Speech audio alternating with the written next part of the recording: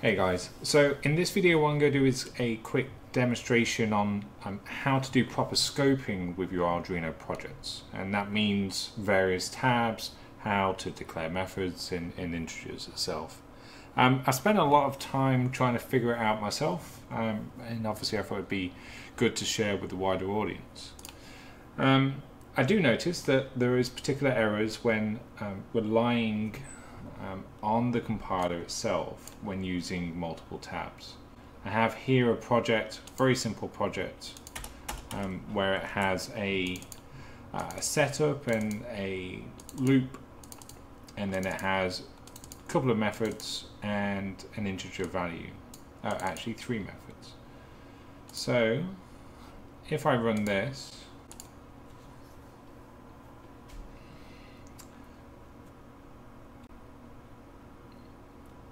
it works absolutely fine. If I, however, if I start to create a new tab, for instance, and if I pull over one of the methods, plop it in there, by look, it will actually compile.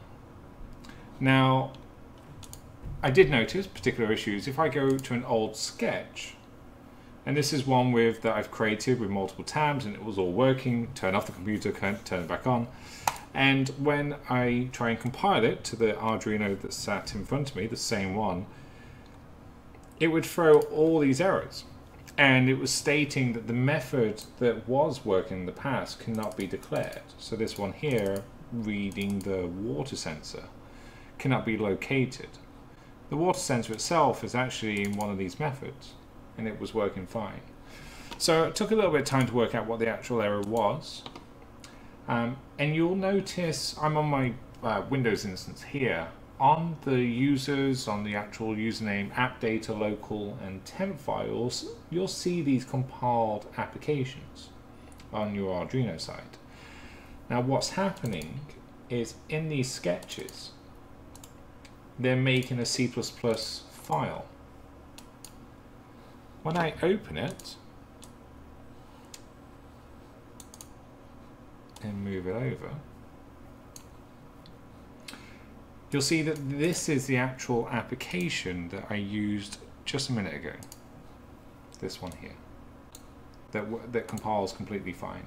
Now what happens is that I have an INO application. All that's doing is creating a CPP file as part of the compile. This is the one that's presented within my Arduino set here, and you'll see that the print tab is actually the print tab here, and you can actually see it's on a new tab itself. The other application, however, that if I have a quick look at it,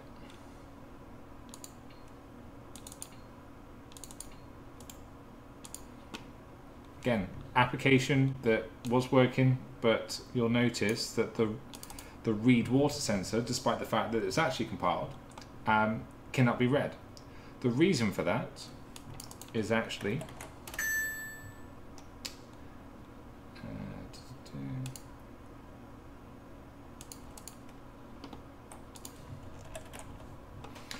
it's actually the method itself is being called before the declaration of that method.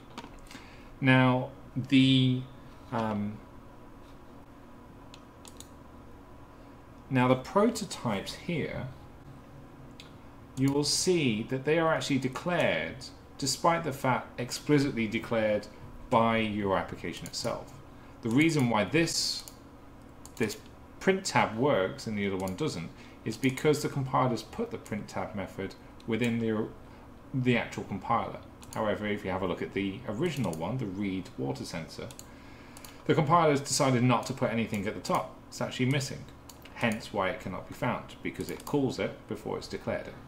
And that's the reason why these applications are failing. They're not declared in scope. So there's a couple of ways to get around that. Oh, actually, just a note as well. If I create a new tab and I create an alphabetical tab that is of, let's just grab a method that's not used, good example, and put it in there and give that a compile. Hopefully that should still compile. If I go into that sketch, yes, you will notice that this has been compiled, but because of the alphabetical declaration, N becomes before Z. So this one is declared afterwards. It's important to note that when you create an INO and a new tab, if I go into the folder itself, open up a new sketch to this one.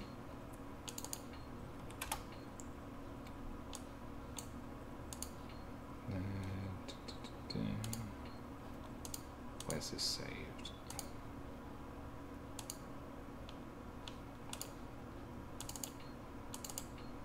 Okay. So you'll notice that because I've created 3 tabs, it's actually created 3 INO applications or files. Now what that does in the background is that I've created 3 tabs, meaning 3 INO files, and it essentially needs to create 1 CPP. And the reason for that is that when it fails and you declare in the 3rd one, but call it in the 1st or 2nd, that's when it throws an error. So what we need to do is declare the method at the top. How we do that is by putting these particular prototypes. So first thing to do here is that the method not used can be explicitly called. Well, let's use the print line for instance. The print line can be explicitly declared in the main sketch. So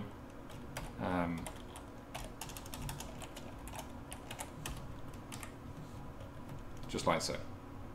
I believe it's that. Yeah, just the void.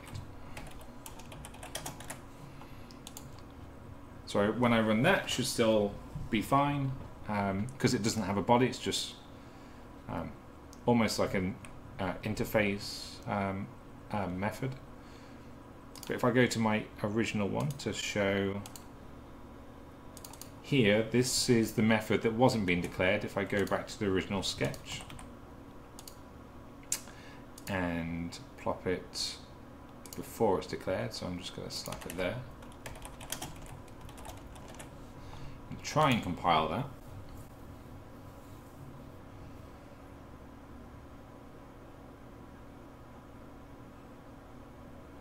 It's still going to fail because there are other issues, but more importantly, if I have a look at the sketch that I've just called, the water sensor has actually been explicitly called. So, meaning that if I go back to my application, I will not see that the actual declaration of that method is no longer in scope. There's actually other applications or other methods that are still out of scope, which hence why it can't be compiled. But the salient point is that to allow the method to be called within the main sketch will resolve methods. The other part to that is that it can actually create a header information. That's one option. The header file is another one. So because it's C++, I can create new header file .h. So it will create a new tab, and if I go into my sketch, my other sketch file, you can see it's actually created a new tab but a new .h file. So in here, because I've declared it as a .h, I can put in the method. Let's pick the same method again. Actually, before I do that, if I go in and get the sketch details, on the screen here is the syntax on what needs to be declared within the .h file. So, so simply adding in the actual file name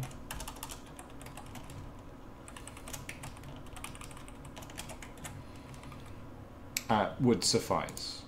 So if I then grab the .h, grab the file, plop it in here, and declare it at the main main sketch. So new header file .h and double quotes.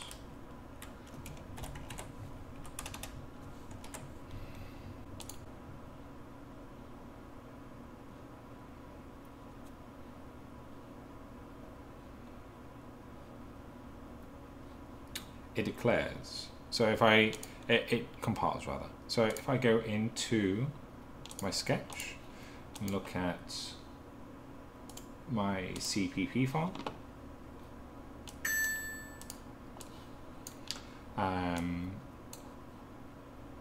you can see it's actually been included, but not explicitly highlighted within this file. You'll see that it's not explicitly called, hence why it's in that .h file. So that's another way of going around to it. That, in a nutshell, is really the best way on how to use methods. So you can either put it in an alphabetical term, if you want to have that separation. You can have one being called or one declared before it's being used. The other option is to have it as a .h file, which we just mentioned. And then the other thing is to notify to the compiler the explicit declaration of that method. That's methods in itself. The other part of it is variables. So wherever my variable is,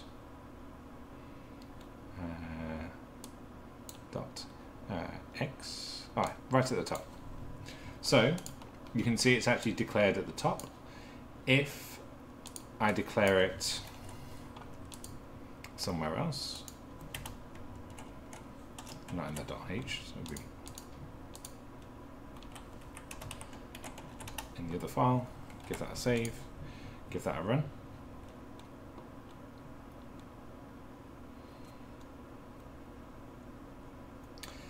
You can see it's also not declared in the scope. Reason being, if I go back, it's actually declared at the bottom. So the other part to that is that all global variables itself must be declared before it's being used. So if I'm to use the main sketch and I want to declare it as a global variable, meaning it's outside of a method. So int y equals 7, int z equals 6. This one here is a global variable. This one here is the local variable.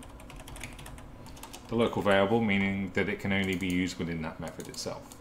So all global variables can be, ideally speaking, highlighted before it's actually being used. And the best way of doing that is to put it in the main sketch.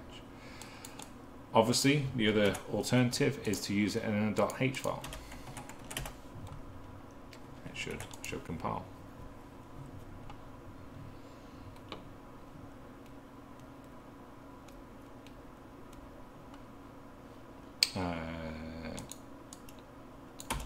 Probably get rid of that.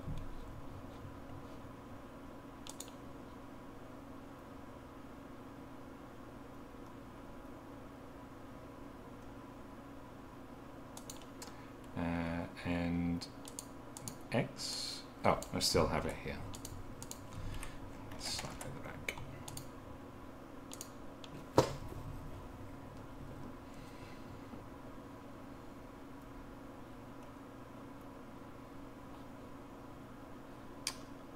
Unused variable. Okay, I'm not too bothered about that part, but it evidently compiles. So if I have a quick look at the file again and refresh, you can see that this one's still a local, and then this one has been placed at the top. Very good. Okay, so hopefully that should resolve your issues when it comes to declaring methods and variables in the Arduino. Best thing to do is probably to use separate .h files rather than or calling the actual method itself. But obviously don't rely on the compiler, because it will evidently the day later will mess things up for you. Okay, hope that helps. Thank you for watching.